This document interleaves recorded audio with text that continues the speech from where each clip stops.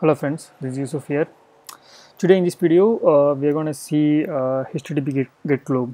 So before that, let me give you a small background about what is a web service and what is the need for the web service and how can we consume the web service in our IBM I server.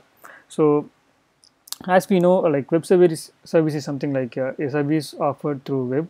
So it's kind of a two-mark question. So which means okay, we have a API available in the web, and using the HTTP get method or whatever the method, we are able to get the data. Okay, so for example, if we go to the internet, right, so whatever we are doing on the day-to-day activities, everything is actually in a HTTP request. So if you go and then simply says https example.com, so we are seeing some web page. So for us it's actually a web page, but actually what happened is actually we have requested a HTTP GET request for this example.com, and then the server returned us the data, and the data is actually visible in this HTML format. So just because the browser is able to render the HTML element into this beautiful website, we're able to see that. But actually what happens is actually it is not in this format. So for example, if I'm taking the same example.com, and maybe I'm having a tool called Postman, which is a tool used to request the HTTP requests to test web service, those stuffs. Okay, so I'm going to say I'm going to get https example.com, and then I'm going to click send. So what eventually happens is actually you can see this particular page appearing, but it's in preview format. If you go to pretty or even the raw, you're going to see some HTML content. So which means the server is actually returning us the HTML data, and then the HTML data is being transformed to a web page. That's what we are seeing. So if I give another example, in my terminal, okay, I have something called curl. So curl is actually used to again send the HTTP requests. So by default curl is set to get, so I'm not going to specify anything. So I'm going to say curl https example.com. so what you will eventually see is actually a get request sent to the server, and the server returned us the data. So this is actually a general example, right? But in our case, what is going to happen is assume we need to consume an API which is available over the web. Okay, so obviously we need to use the HTTP methods to request and then get the data. So if I want to give a small example, so I can go and see this one. Okay, fixer.io. so this is one of the currency conversion APIs available over the internet. It was free initially, even now also it's free, but we need to have an API key for accessing this. But for our example, we are not going to use the API key. So for example, I'm just going to say get HTTPS this particular thing. Okay, so I'm just going to directly put this thing in the browser and then see what happens. So basically it tells we are missing access key. Okay, so the same applies, but eventually what happened is actually we retrieved the data. Okay, the server responded with this information, and we are seeing this in our browser. So now enough of the general information, let's go to our IBM I and then check whether we are able to do this in our server. So I'm going in. Okay, so before that, so we have a Scott HTTP open source, which is very useful and easy to use a library which contains a lot of methods to consume the web services, but again it's open source, right? So we have a native solution which was introduced to us in 2016. Okay, in as a DB2 UDF. Okay, user defined function. Okay, so that is available in systools library. Okay, so if you want to check whether your system is having that or not, you can issue this command. Okay, select star from sys functions. So normally any user defined functions will be available in this particular table. Okay, if you want to select our own, so what we need to give, select sys functions where specific schema equal to systools. So if you come down, right, you should be able to see these HTTP base methods.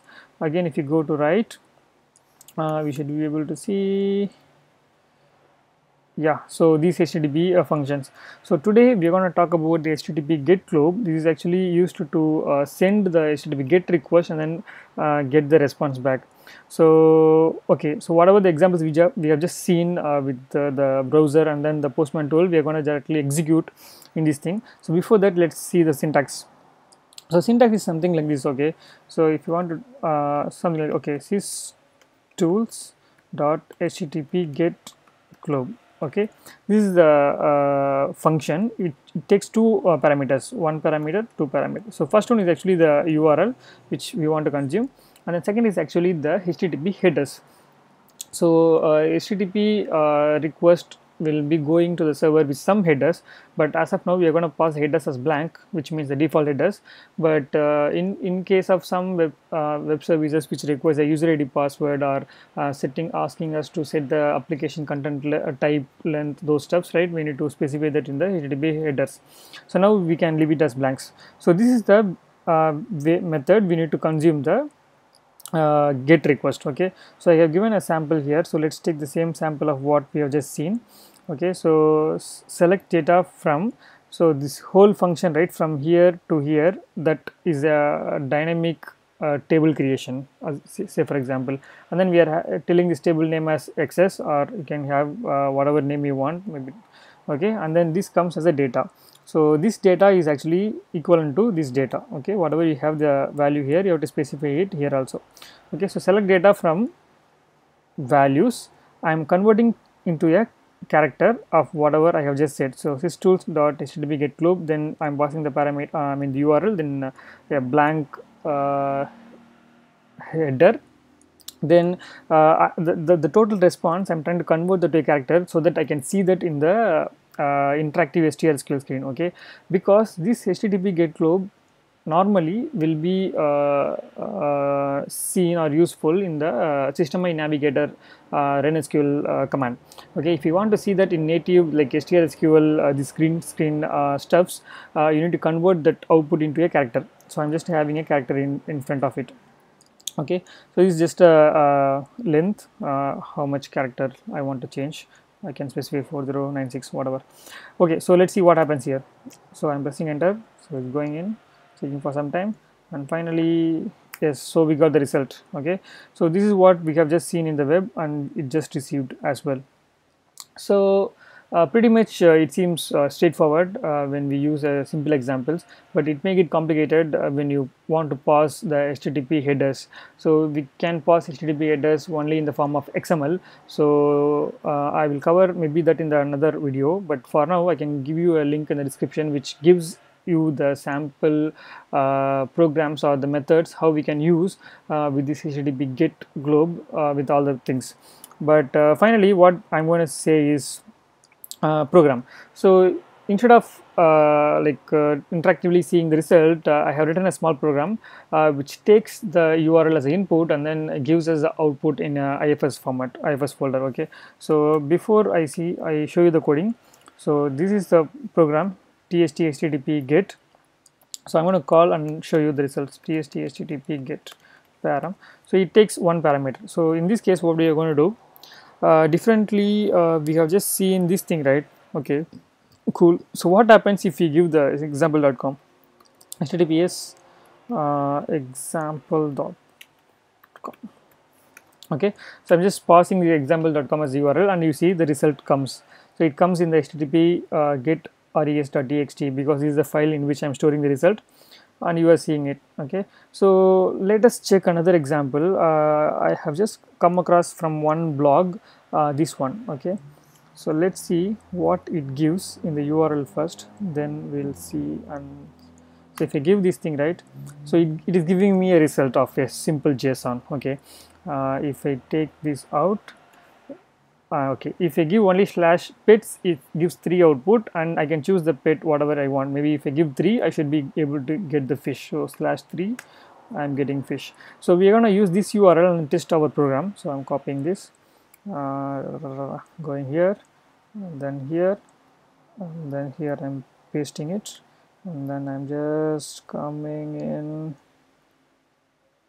Yeah, okay, so first I'm going to give pets, then let's see what happens. It runs and then gives me the 3 results. Okay, see, in all the examples it is reusing the same text file what I have. So if I want to give only /3, say for example, okay, it should give only the fish. Yes, it does. So it works. So now let's see how the code looks like. Okay, Yeah, so this is the program. So what you have seen is it gets one parameter, which is the URL, and it thinks the HTTP header is always blank, okay, and then it sends the request and gets the response, and then produces the response in that IFS folder. Let's go and see. So what I have done, so I have a simple command as a procedure, which is actually based on the QCMDXE, just to run some CL commands, and then I have some local variables. Okay, this is the URL. I'm getting the URL, and then command response position, whatever. Okay, so here is what the URL yes, the URL is received in the variable called URL, and then I'm just doing some scanning and substring just to get rid of the spaces. I'm scanning the last space, and then I'm just doing a substring. Okay, so it happens. So finally, this is the important step. Okay, so to make our HTTP get globe to run without any problem, we should run our thing in CCID 37. Okay, so I'm just doing that by doing a change job CCSID 37, and then I'm executing that particular command in this line. Okay, then that's it. So we have set up the environment. So next thing is actually the SQL stuff. So SQL commit none, and then I'm dropping a qtem table temporarily, and then I'm creating the qtem table with one column called data with the length of 4096, say for example, and then I have a declare cursor C1. Okay, and here is our actual SQL code goes. Okay, so select data from values char, and then we are using this variable URL inside the SQL. Okay, and that's it. So then I'm just opening this particular cursor C1, and then fetching C1 into the response. Response is my local variable, and then once I got the data in the response, I'm just inserting the response into the qtemp response file. So now even you can think, we just ran the programs, right? So this qtemp response should be available. So if I go shift F9, okay, run query qtemp response. Okay, see, the data is something like this, so I'll tell why it is like this later. As of now, okay, like this only the data will come into the qtemp file, and once I have the data in qtemp, then our usual copy to IMPF, I'm just converting that PF data into a IFS folder using copy to IMPF, is all regular stuffs, and then I'm executing this command to make this works. Okay, and then finally, just to display it for our reference, I'm just doing a display file for our the IFS folder in which we received it, and I'm executing it.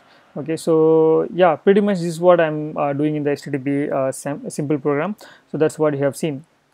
So the reason why I have done the copy to IMPF, because when we get the data, right, which means this one, so in all the end of the lines, right, there will be a carriage return available. So that's why when you run query it, right, you are seeing a response with this kind of stuffs. Anyway, if you want to see this without this, right, there is another trick. So if you give work link qsys.lib, I hope you are aware of this format. Okay, and then qtemp.lib, and inside the qtemp we have a response.file slash response.member. It should be, we should be able to see it in whatever the way we are looking for. So this is actually opening up the file in the IFS mode. Anyway, so this is the pretty much of I wanted to cover in this video. So what we have just learned, we have learned the HTTP get globe function in the IBM I, which comes as one of the native approach via DB2 UDF, and using which we can call the HTTP web services. But again, as I said, it gets a little bit of complicated coding when we need to pass the headers, and then when we want to do the post and then put delete those HTTP methods. Maybe we will cover those things in the later part of video, but as of now, this video is all about this HTTP get function. So that's it for this video, and I hope this helps and gives you some information about the native functions. So probably in the next video, I want to move somewhat towards the subfile, because there are some requests regarding the SFL exchange and then SFL drop, those stuffs. So it will be on the subfile portion for some times, and then we'll come back to the any other topics later. So anyway, thanks for watching. Leave me in the comment section if you want to have any other topics. and see you in the next time. Thanks for watching. Bye.